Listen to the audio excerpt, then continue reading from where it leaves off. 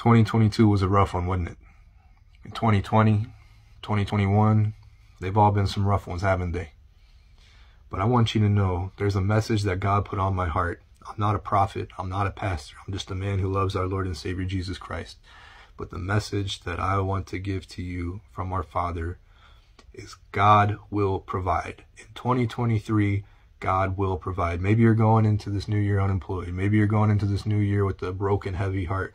Maybe you're going into this new year lonely and with no faith-based friends. I want you to know that God will provide. And this year, you're going to get that job. This year, your relationship is going to be renewed, or God's going to put the right person in your life, or maybe he's going to make you love yourself enough, like Apostle Paul, to where Apostle Paul said, hey, I'm just good being single because it helps me to focus more of my energy and more of my time on God. All right. And in 2023, you're going to meet those faith-based friends. All right. I'll be your friend.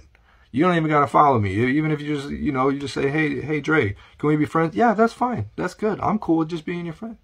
But if this resonates with you and you believe that God is going to provide for you in 2023, let me know in the comments. I want you to put in all caps and exclamations, God will provide.